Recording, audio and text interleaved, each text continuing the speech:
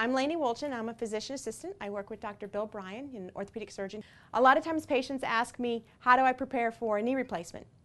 And that's a difficult question to answer with a lot of my patients because they do have arthritis and it is difficult to fully prepare strength-wise for a knee replacement.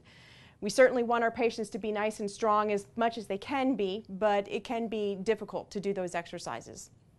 On the other hand, you do want to be in the best health possibly you can be before surgery.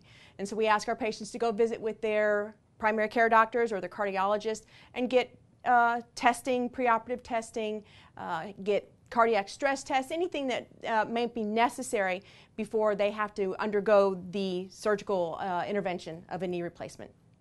Another way to fully prepare for your knee replacement surgery is to get as much education as possible. We offer a preoperative education class that's full of lots of good information for you as the patient and for your family members. This is great information and I encourage all of the patients and their family members to attend these events.